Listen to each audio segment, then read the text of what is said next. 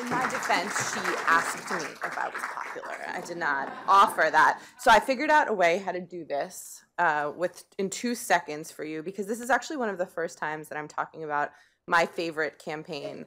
As you know, we all are fortunate to bring our full selves to work every day, and I am no exception to that. And this campaign that I'm going to talk to you about, I built for and with a really special little guy named Hunter Smith. So this, oh, I don't want you to see my husband's whole Twitter screen, but this little guy in the picture, this is Hunter Smith. So first, I'll tell you who I am. So I'm Maya Enista Smith. I am the executive director of Lady Gaga's Born This Way Foundation. Oh, sorry. But for the purpose of this talk, I'm just a parent who leveraged every platform that I had access to in order to build a kinder and braver world for my babies. Hunter has a little sister named Logan. I'm fortunate to have 2 kids. We live in the Bay Area of San Francisco. So my mission in life and at Born This Way Foundation is to build a kinder and braver world for my babies and for all of our babies. How many people in this room have kids whose futures they care about, whether they're yours or otherwise? Okay, cool, awesome. So Born This Way Foundation, our mission, building a kinder and braver world. We were built out of the personal experiences that Lady Gaga had growing up. Too often when you're young and you're different, it's viewed as a liability instead of an asset. And she endured endless meanness and cruelty for being different. She was clear from a very early age that if she was to make it in her career, she would use her time, her treasure, and her talent to make sure that young people didn't just survive their lives, but that they thrived. So we have 3 big goals at the foundation. First is to make kindness cool. The second is to validate the emotions of young people around the world. And the third is to eliminate the stigma surrounding mental health. When we presented these big goals to her, I said to her, we're going to reduce the stigma around mental health. And she said, try again. And I stood up taller and I was like, we're going to reduce the stigma around mental health. And she said, try again. And I realized what she was saying to me. And the third time I said, we're going to eliminate the stigma around mental health. And she said, that's better.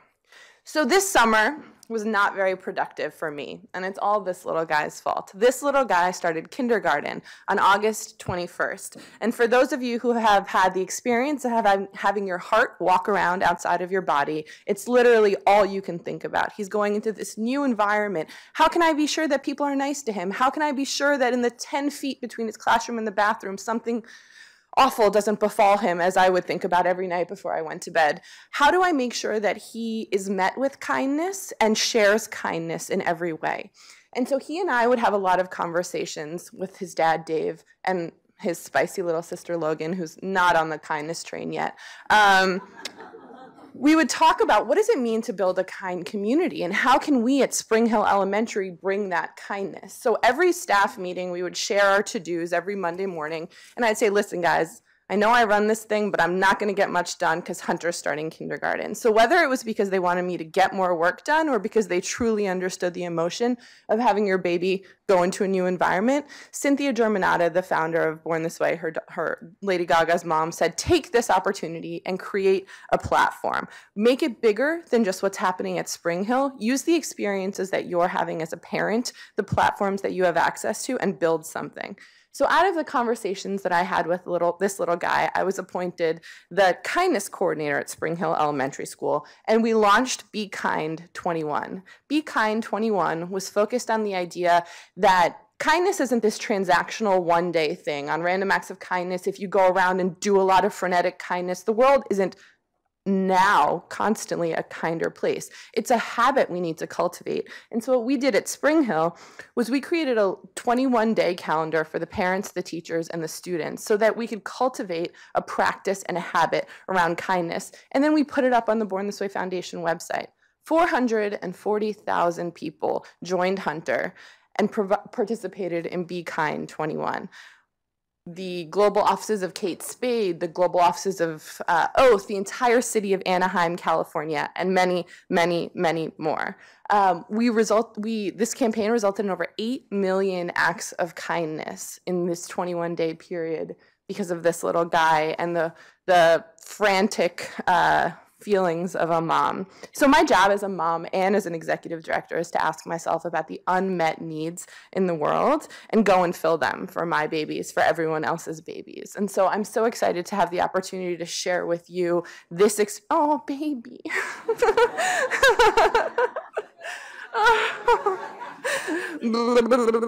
I can't talk anymore.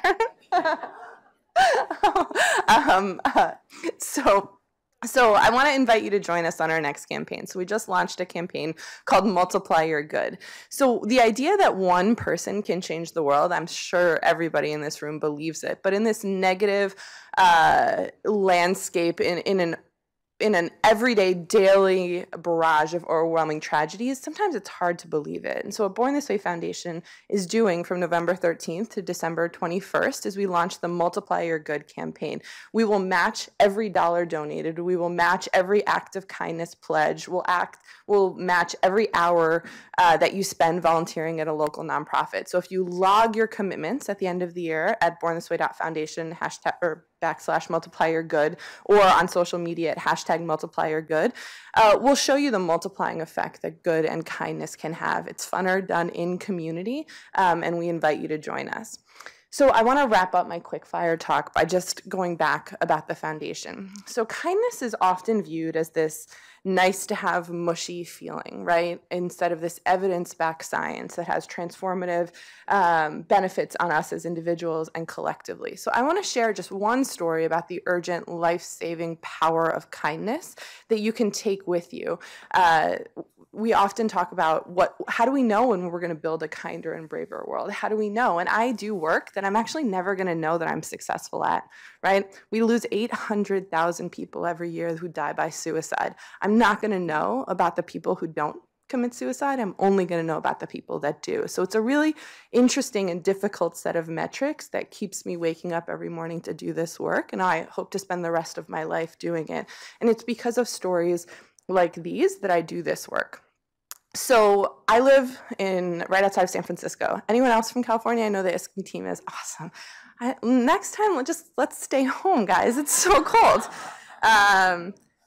So if you were contemplating suicide where I live, where many of us live, you might go to the Golden Gate Bridge. Far too many people jump off the Golden Gate Bridge every year. They're trying to do a lot of improvements to the Golden Gate Bridge structure to try and prevent that. But I had the immense privilege of meeting one of the few men who survived a jump off the Golden Gate Bridge. His name is Kevin. Maybe some of you have heard his story, but he told me what he went through that morning when he decided to end his life. And so he was living in the Mission.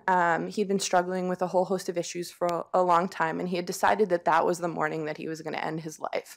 And we know from research that when you make a plan to end your life, that's the hardest thing to walk back. So we do everything that we can to get that from not happening. So this young man had decided to take his life, and he had to take 3 buses to get to the span of the Golden Gate Bridge.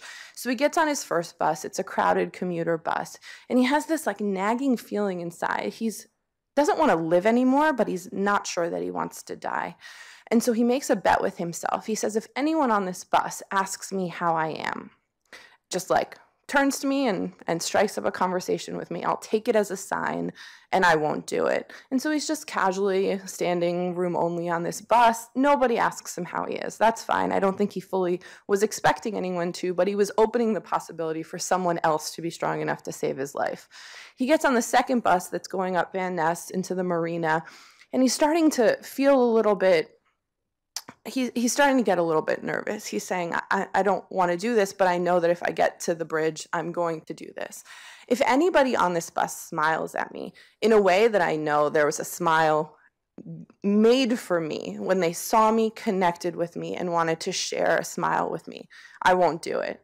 So he's looking around, trying to make eye contact with the people on this bus, starting to get a little bit agitated.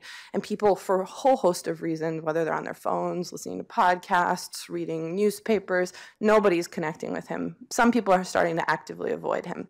He gets on the last bus in the marina. Nobody smiles at him on this bus. He gets on the last bus. It's a short bus, to the span of the Golden Gate Bridge in the marina. And he says to himself, he's now in crisis. He's crying. He's visibly upset. He said, if anyone on this bus looks at me, if anyone on this bus just looks at me with warmth, with recognition of my humanity, then I won't jump off this bridge. I will take it as a sign that I exist and I matter in this world and that I should keep going.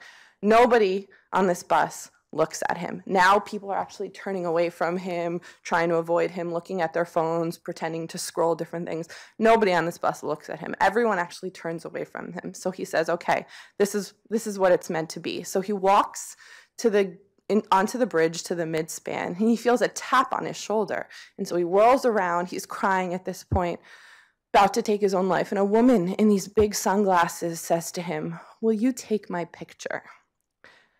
And she, to this man who is weeping, hands her phone to him, gets up against the side of the Golden Gate Bridge, poses, allows him to take her picture. He hands her back her phone, and in front of her, jumps off the bridge. So I already told you that he survived, and he says that the moment he went off the side of the bridge, he was like, what am I doing, right?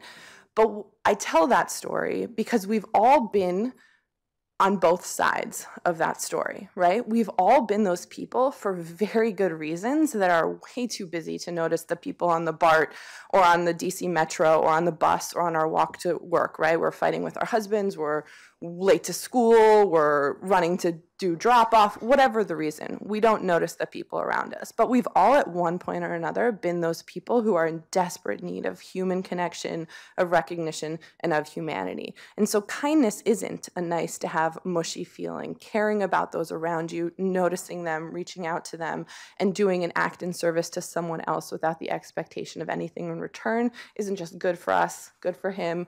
It can hopefully save a life. So thank you so much for inviting me to talk about Born This Way.